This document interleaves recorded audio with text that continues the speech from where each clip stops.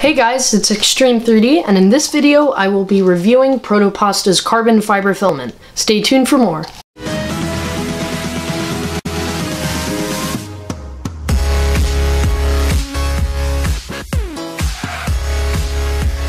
Alright guys, so a while back,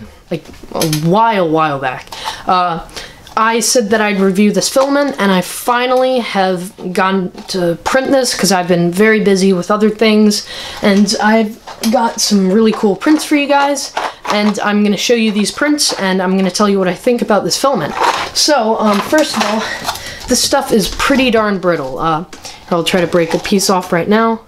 As you can see, it just broke off like that. There's no bending. It's very brittle, but this filament is pretty cool. You can do some really cool stuff with this. Let me try to get it to focus on this little piece. There you go. So this is really cool filament. It looks cool, it prints well, and it's so fun to print with. And it's really nice filament. It's really high quality filament. The spool is really nice also because it's just cardboard, so you can recycle and everything. And yeah, so the print temperatures for this, it's just regular PLA temperature. I printed this like it was just regular PLA, and that seemed to work. So anywhere from like 200 degrees Celsius to 230 degrees Celsius would work. You don't need a heated bed, but if you want to put one on, you can do that too. So I'm going to show you some cool prints I did. So this is a little drone. It's a drone, I guess. It's like the what do you call it? It's the carriage for the drone, I guess. It's the frame of the drone.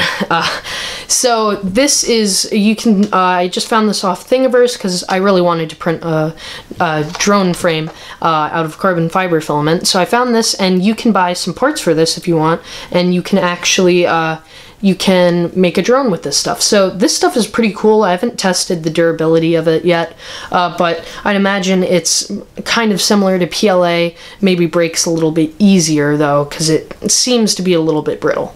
So now the next thing I'm going to show you is, it's Darth Vader, and this is pretty cool. As you can see, it's like a low poly Darth Vader, and here, let me get it focus. There you go. So it came out really well. And I think it's a really cool print. This stuff is a little bit brittle though. Also, you can see it messed up a little bit at the bottom. So that was a pretty cool print. Next thing I did was a 3D Benchy. This is the first time I've ever done a 3D Benchy with exotic filament. I just wanted to test it out, and as you can see, there have been some issues at the top for both of them. Let me try to focus that. You can see there are some holes there that shouldn't be there. Also, the side is a little bit messed up with the layers.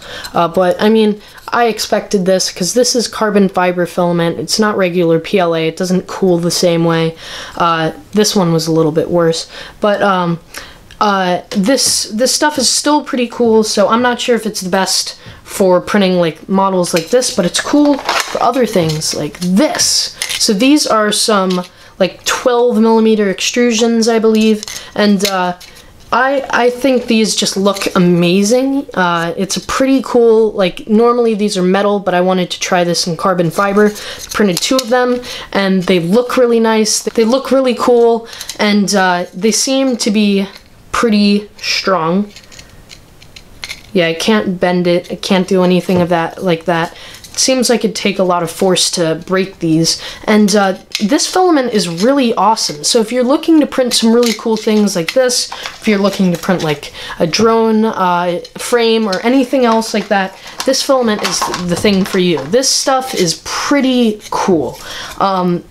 Like, I wouldn't use this regularly, but this is something that I'd use if I want to, you know, mix things up or have a little bit of fun, print some cool models with this stuff. So, yeah, that's going to be my video for today. I'll see you guys next week. Stay tuned for more videos. Subscribe if you're new. Like the video if you enjoyed, and I'll see you guys next time. Bye!